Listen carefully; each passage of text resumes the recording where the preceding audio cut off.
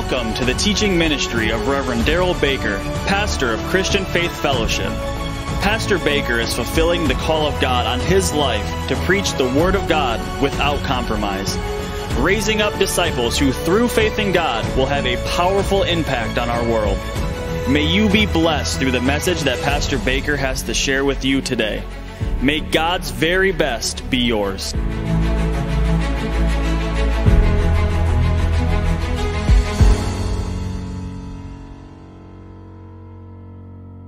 1 Corinthians 12.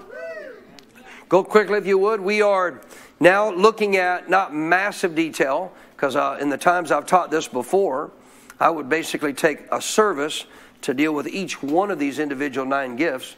But because we're tying them to this series called the Power of Pentecost, we're kind of basically doing more of a overview of these gifts. So I've already given initial overview of all 9. Now we're going through them a little further in detail, because the Bible's clear. We need to understand these gifts so that we can see the power of God working in our life. The Holy Spirit is that power, and we know that this is a part of that because He is the one that distributes these gifts to us. 1 Corinthians 12:1 says, "Now concerning spiritual gifts, brethren," say it with me, "I do not want you to be ignorant." Say it again, "I do not want you to be ignorant." So this is God, of course, talking to the Apostle Paul. So guess what God's saying? I don't want you, children of mine, to be ignorant about spiritual gifts. You need to understand them. You need to know what they are. You need to know how they function. Down in verse 7, he begins to talk about these gifts. The manifestation of the Spirit is given to each one for the profit of all. 9 gifts, 3 different categories. To one is given the word of wisdom through the Spirit. To another, word of knowledge through the same Spirit. Verse 9, to another faith. That's the gift of faith, supernatural faith, not what we build by the word, but a manifestation gift again of the Spirit, supernatural faith by the same Spirit. To another comes gifts of healings by the same Spirit. Verse 10, to another working of miracles, and to another prophecy, to another discerning of spirits, to another tongues and different kinds of tongues, and to another the interpretation of those tongues. Verse 11, but notice this, one and the same Spirit works all these things, distributing to each one. Each one. Say, we all have them. Each one. In other words, we all have the capability of functioning these gifts as the Spirit wills. So we've talked on already in these categories of 3 different gifts. We've already covered the revelation gifts, word of wisdom, word of knowledge, as well as discerning of spirits. Talked all about that. Now we're in the power gifts, gifts of power or divine energy. Revelation gifts do what? Reveal something. Power gifts do what? They do something. They do something supernaturally. So we covered on Sunday, we actually covered the gifts of healings, the gifts of healings and the working of we covered the gift of faith and the gifts of healings. Now we're going to look at working of miracles. We didn't have time to get to that one. So of the 3 power gifts, we are on the final one, C, working of miracles. What is a working of miracles? Good question. It is a supernatural intervention by God. Supernatural intervention by God in the ordinary course of nature. Supernatural intervention by God in the ordinary course of nature. Things that in the ordinary course of nature could not happen normally without intervention by God supernaturally. And that can be in a context of a lot of things in our life. So let's look at some examples as we're doing. I know we're looking at a lot of verses, but 1 Samuel, it will do you good to get your eyes on these scriptures so you learn them. If you go over here to the book of 1 Samuel, we're going to start here with David. If you go to 1 Samuel, we're going to go to chapter 17. 1 Samuel 17. Now this is the story, of course, where David faces Goliath. But in the midst of this story, how many remember he was at home? All of his brothers are at the battlefront against the Philistines. Goliath, of course, comes out every day, blows and goes and hollers and screams, and everybody goes and runs and hides in their little foxholes. And he goes and sits back down. And all of a sudden, David's dad says, I want you to go to the battlefront. I want you to see how your brothers are doing. Take them some food because they could probably use it. So David does. So he goes to the battlefront. as he goes to the battlefront, of course, he sees Goliath come out like they all had been, day after day after day, seeing Goliath come out, appear out before all of those children of Israel. And so basically he's scared and all that. And he's like, man, who is this uncircumcised Philistine, you know? So he clearly is kind of shocked that they're all hiding from him. And in the midst of him getting ready to go and battle this Philistine, he makes a powerful statement here. In 1 Samuel 17:34, addressing Saul, the king at the time, king of Israel, he said, Saul, your servant used to keep the father's sheep. So Saul's agreed to let him go up against this giant. He says, your servant used to keep his father's sheep. Notice this. And when a lion or a bear came and took a lamb out of the flock, I went out after it. Now let me tell you what you don't do normally. You don't chase lions and bears. You listening? It's not a normal operation. Not a normal operation. I went out after it and I struck it and I what? Delivered the lamb from its mouth. And when it arose against me, I caught it by its beard and I struck it and I killed it. You read it again. I went out after it, I struck it, delivered the lamb from its mouth. When it arose against me, I caught it by what? Its beard, and I struck it and I killed it. Your servant has also killed both the lion and the bear. That's not normal. Hands of everybody in here has ever killed a bear? Let me see your hand. I don't mean with a gun. I'm talking about bare hands. Anybody here, bare hands, ever killed a lion? Never done that. Let me tell you what. Normally, in the context of what is known of hunting, this is not how you kill a lion, and this is not how you kill a bear. You don't do this with normal, regular human strength. You do not do so. You listening? So your servant has killed both the lion and the bear. Notice this. And this uncircumcised Philistine, verse 36, will be like one of them. I want you to listen carefully what he's about to say. Seeing he has defied the armies of the living God. 37, here's the key. Watch. Moreover, David said, underline it, the Lord who delivered me. Yeah, that's right. Yeah. How did he kill the lion? How did he kill the bear? The Lord delivered me. Say miracle. You kill a lion or a bear with your bare hands and the Lord delivered you through that time frame. Guess what? It was actually a miracle. This is God, once again, coming into the context of an ordinary course of nature and intervening supernaturally. Because this is not something you do naturally. So David said, the Lord who delivered me from the paw of the lion and from the paw of the bear, he will deliver me from the hand of this Philistine. And Saul said to David, go, and the Lord be with you. What was this, Pastor? A miracle. This was a miracle. This was him doing something that is not normal in the course of normal nature. You don't grab a bear. Listen, you don't grab a bear with your bare hands, nor a lion with your bare hands and kill them, not without some supernatural intervention. So this is a miracle in the life of David. Go to Judges. Let's go over here, back up. Let's go to the time of the judges in the Old Testament. You're still with me, right? Yes. Book of Judges. Say, praise the Lord. We're going to see another one. This is so powerful. When you understand this working of miracles, it is awesome to understand of the very thing that God's talking about relating to me and you. So if you turn over, head over to the book of Judges, chapter 15. Judges 15. How many remember Samson? Yeah. Samson, a lot of people think of Samson, he had to be, just in our picture of our minds because of his strength. He had to be this really big guy. But I heard a minister say this one time. He said, I don't believe that was true of Samson.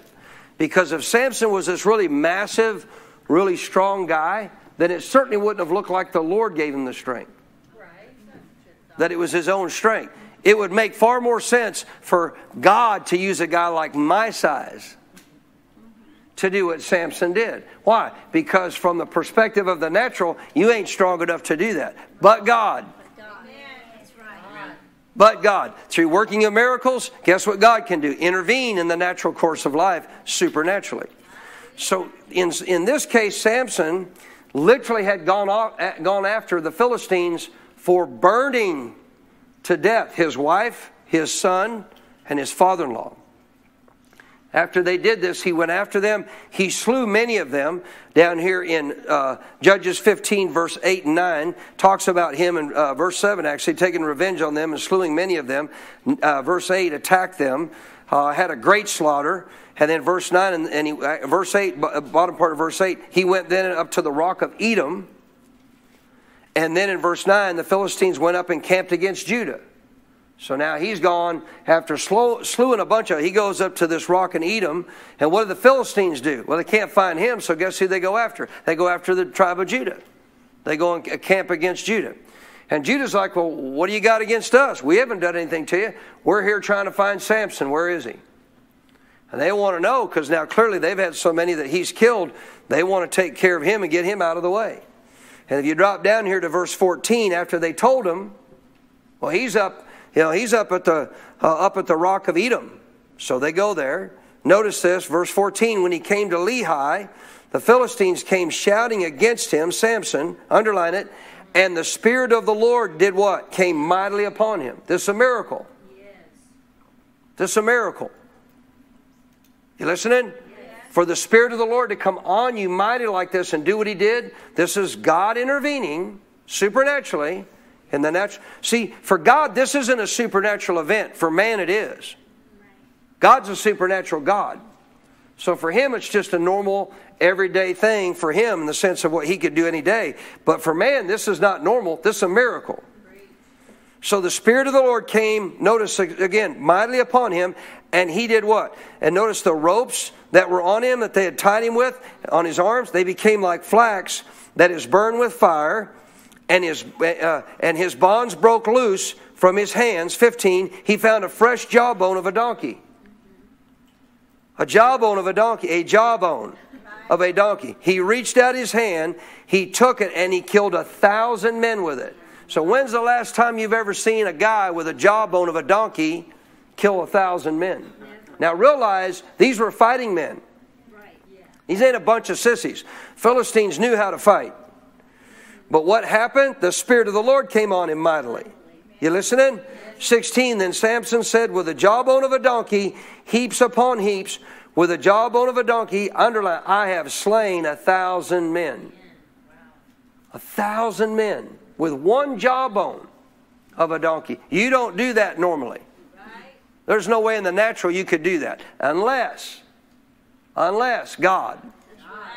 Right? Working of miracles. We see no exercising of a faith here that God gave Samson to believe for something. No. Samson just did what? He just felt the presence of the Lord come on him. He finds this jawbone. He goes after these boys. And he actually sees a miracle happen. And he kills 1,000 men. Tell me that isn't amazing. Mark chapter 6. So many different instances you can show of working of miracles throughout the Bible. There are many. There are many. So as you read the Bible now, what are we learning about to be able to develop a better understanding, not be ignorant of these gifts? Understanding what they actually are, and therefore knowing their aspect of how they're defined, recognizing them in the Bible. Amen. Recognizing them in the Bible. What's a miracle? Supernatural intervention by God in the ordinary course of nature. We've seen two already. You don't normally kill a bear and a lion, but the Lord. You don't slew 1,000 men with one jawbone, but the Lord. Hallelujah. Mark chapter 6. There's many instances in Jesus' life. He didn't do this again because he was God in flesh. He was God in flesh, but he was living on the face of the planet as the Son of Man, functioning as a man. Of course, God working through him, just like he will us. In Mark 6:34, notice this. Jesus, when he came out, he saw this great multitude, and he was moved with compassion for them because they were like sheep not having a shepherd. What was he moved with compassion for them about? Because they're like sheep not having what? So he began to teach them many things. I'm going to tell you what, God is so moved with compassion today. He looks at all these children of his that just will not go and find a shepherd, and it truly breaks his heart that they are sheep without a shepherd. 35, when the day was now far spent. So the day was what? What did he do all day? He sat there and taught them all day long. They didn't get bored. Right? Well, if Jesus would show up in our church and teach us, do you know I believe this? If Jesus showed up in some churches and started teaching, some after a couple hours would say, I got to go. Seriously, I believe it. Well, I got stuff to do, man. I got to go. I wish he'd have kind of planned a better time for us to have this meeting, you know. Seriously. Because if you're sitting in a church hearing the word preached, guess who's talking to you? Jesus is. So the day, verse 35, was far spent, and his disciples came to him, and they said, hey, this is a deserted place. There ain't no McDonald's. There ain't no Taco Bell, Goodman's. There ain't no, it's one of their favorite places. No, Taco Bueno. Hey, does anybody remember going to Taco Bell when you were a kid? It used to be good. I don't go there. Is it good? Does anybody go? No, I see it. No. I think it's like a mystery meat now. Right. Who knows what it is? You don't want me to get started on McDonald's hamburgers. I'm going to mess with some of you then, so you'll be upset. Well, I like McDonald's hamburgers, so I won't say anything about that. But there was no place for them to get food. It's a deserted place. It's already, the hour is late, right? And sadly, you know, they didn't have a Josh Grimes there with the smoker, a Rectex smoker, you know, and a bunch of brisket on a grill, you know, to cook for them. I think, by the way, just so you know, we're going to plan another fall outreach. I haven't talked to him yet, but see, I'm already putting him already putting the pressure on him. We're ready to cook for us. How many think we'll do a fall get together, right? I think we need to get back to some real good competition on some cornhole contest. Yeah, give some awards away and see if we can't get some ladies to win this year. 36, send them away. What are the disciples saying? Jesus, come on. There's so many people. We got no way to feed them. You got to send them away now. They got to go. You've been teaching them all day, I know, but you know, we can't feed them. You got to send them away so they can get something to eat. Send them away that they may go into the surrounding country and villages and buy themselves bread, for they have nothing to eat. 37, he answered and he said to them, you give them something to eat. That's something. Would you imagine going to Jesus? I think about this stuff all the time. As a teacher, this stuff just stands out to me. They walk up, you know, Jesus, hey, come on.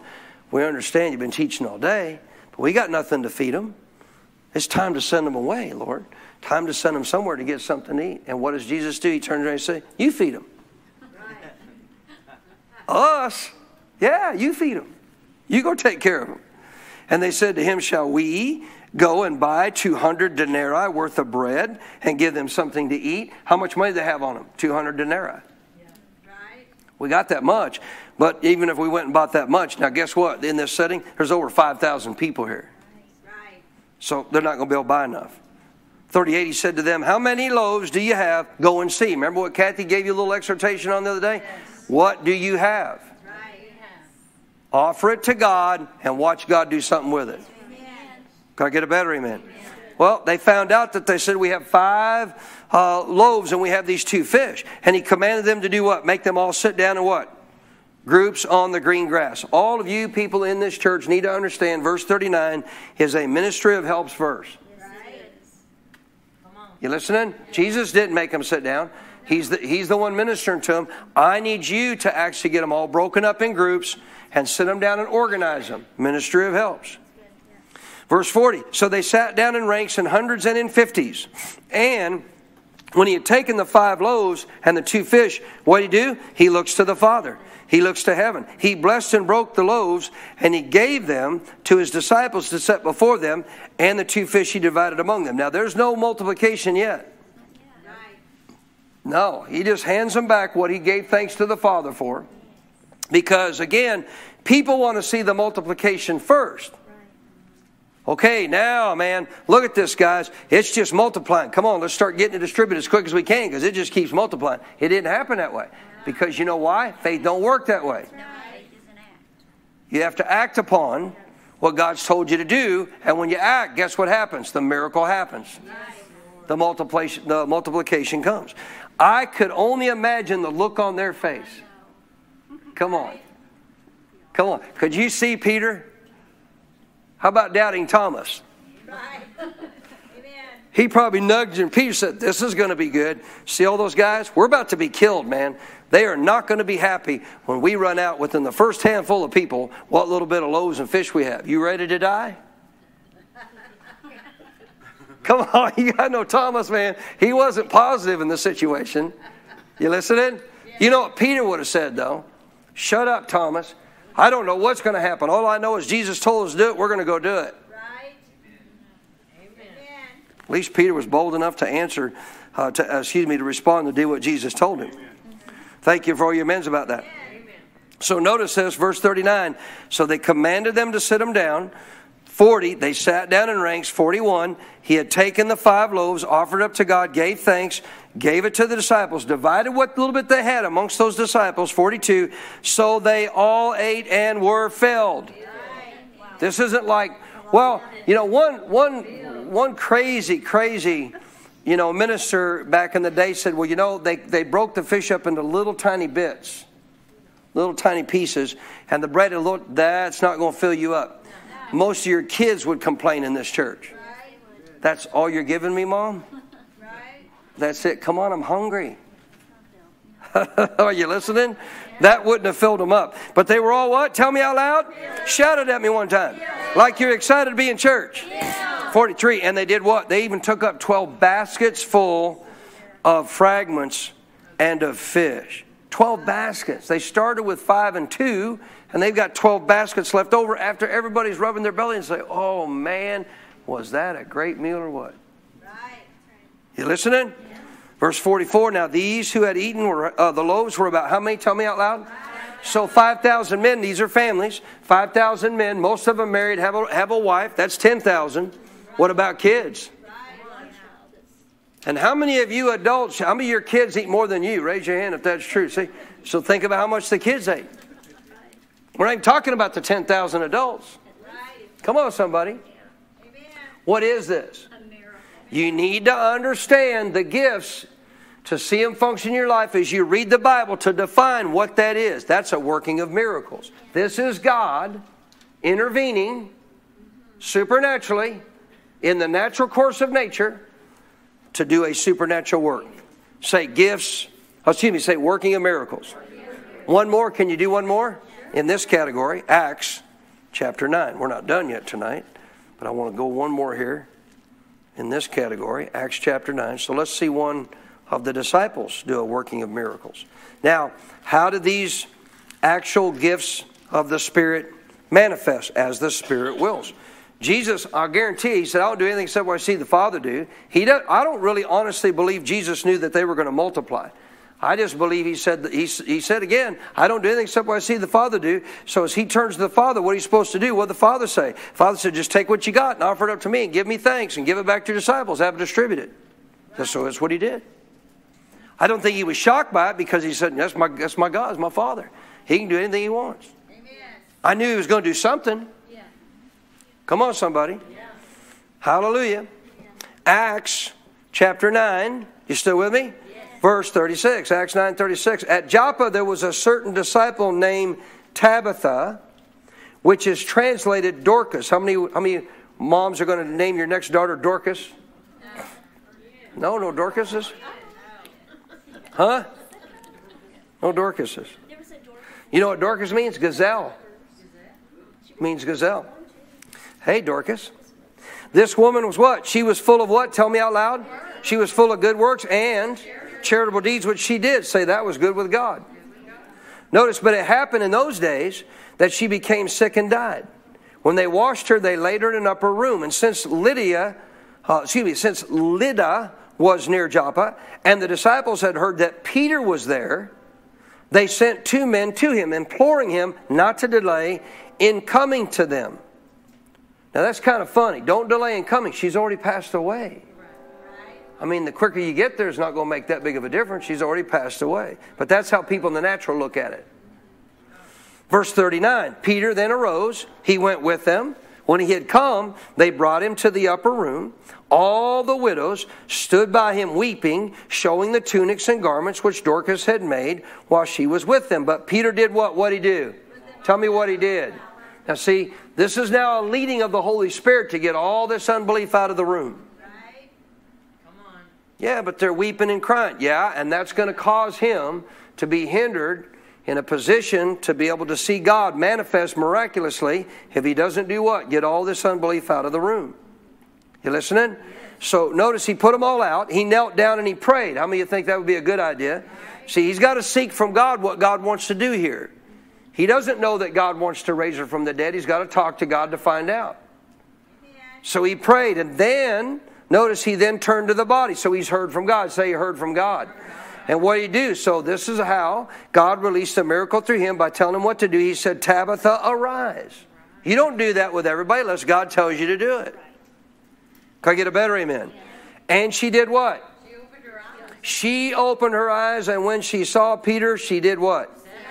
Now I want to read the rest here and come back. Then he gave her his hand. He lifted her up. And when he had called the saints and the widows, he presented her alive. It became known, how many think it would have? It became known throughout all Joppa, and many believed, underline it again, they believed on what? Why did they believe on the Lord? Because they saw the Father. They saw the Father. They saw the Father revealed.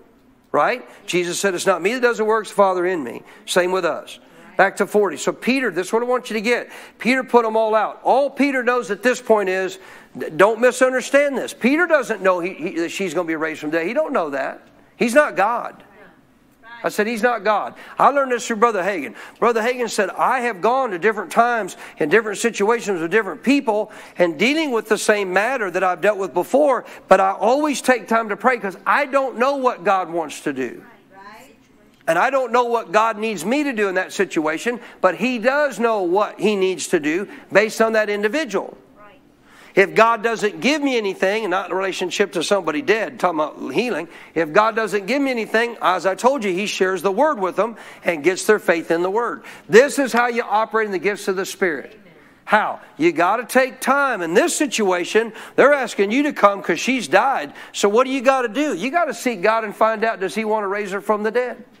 This may shock you. But you know, there was a gal that Dr. Summerall knew that was in his church, and her husband died at an early age. And I don't mean like God took him because of a disease or a sickness. He just happened, he wasn't actually, in the case of what he was in the situation he was in, he didn't die of a sickness or disease. He just left his body.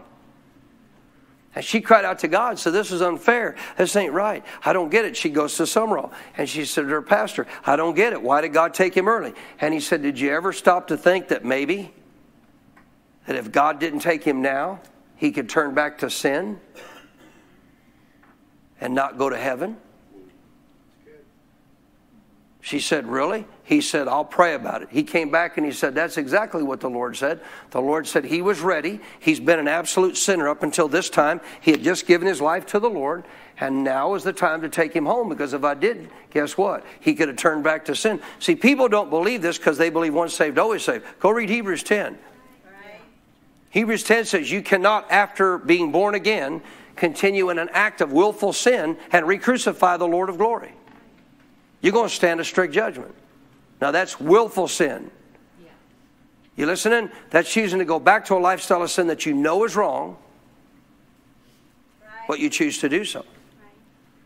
And I heard Brother Hagin say the same thing about others that he knew. In the situation of his father-in-law. He wanted to see his father-in-law healed, but he didn't get healed. And the Lord told him, don't you pray for his healing. Why? I'm bringing him home. And the cool part about it was, he didn't even die from the sickness and disease. It didn't take his life. The last couple of days he was with him, he actually turned to Brother Hagin. That's what I love about knowing about Coy. Coy knew he was going to heaven. Now Coy just wore his heart out, but he knew 7 days, 10 days before that, I think, that he was going to heaven. Kept saying things.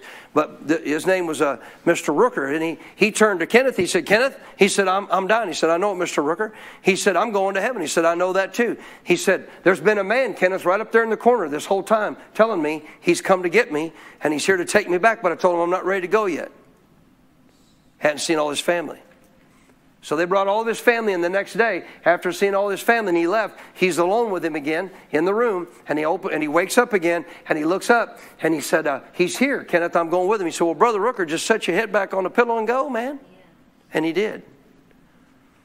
But he talked to the Lord. He said, why couldn't I pray for him for his healing? He said, because his life was now ready. He was ready to go home. Come be with me. He's lived a sinful life. You know, over this last year, he's been walking with me. And now is the time to take him home so he doesn't turn his heart back to the world. That's a gracious God. Yes.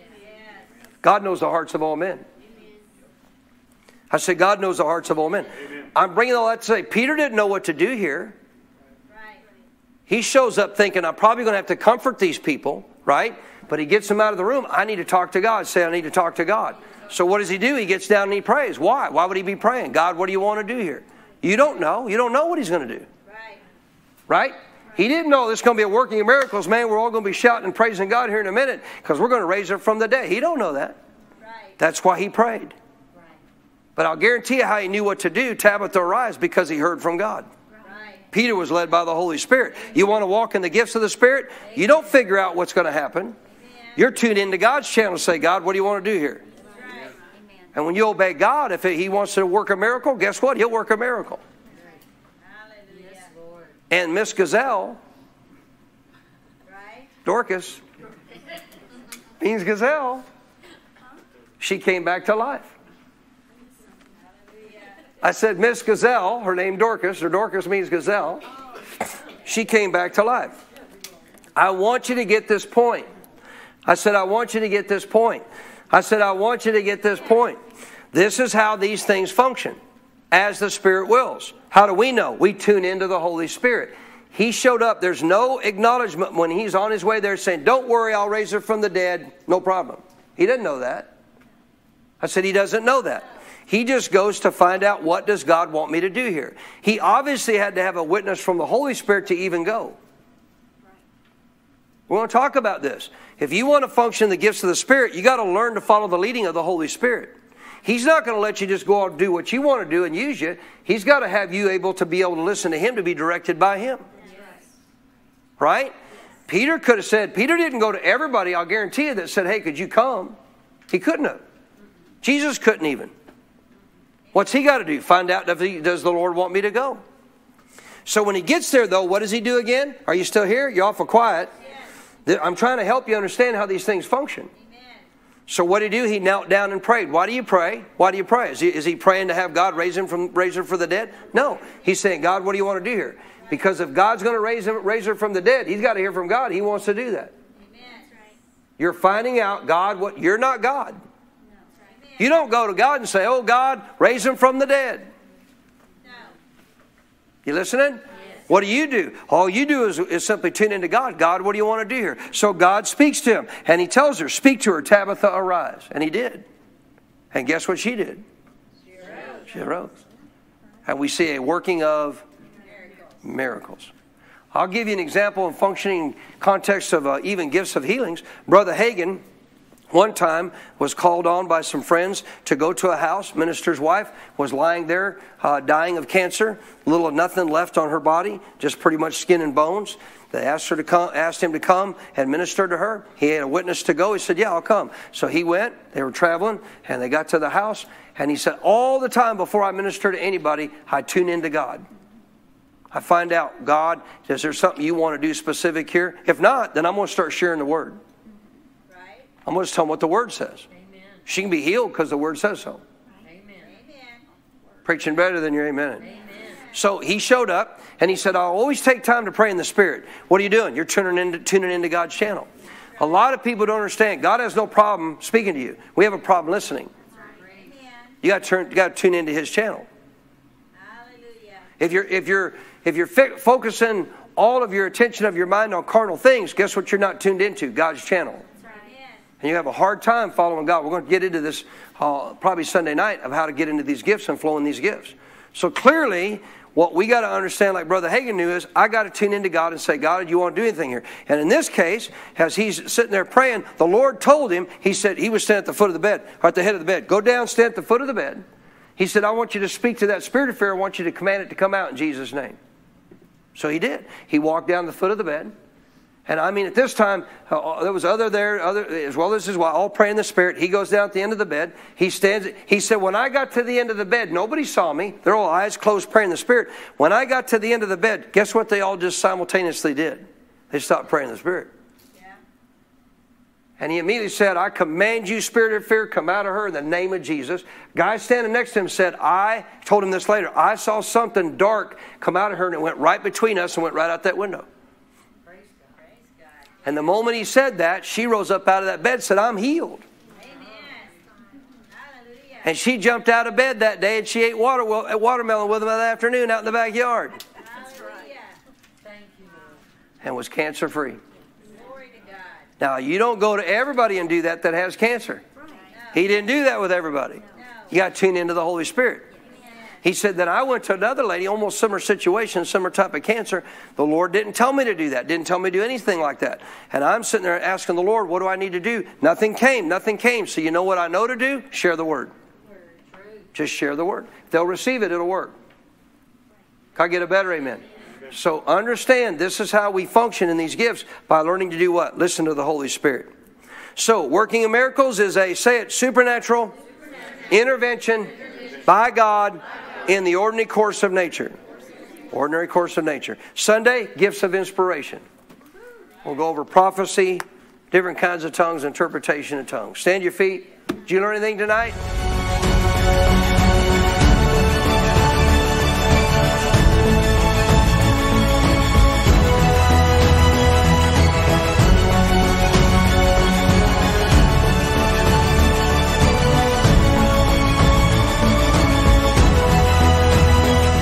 We pray that you were blessed by the message Pastor Baker shared with you today. For more spiritual resources that can help you in your walk with God, or to invite Pastor Baker as a guest speaker, just go to our website at cffchurch.com.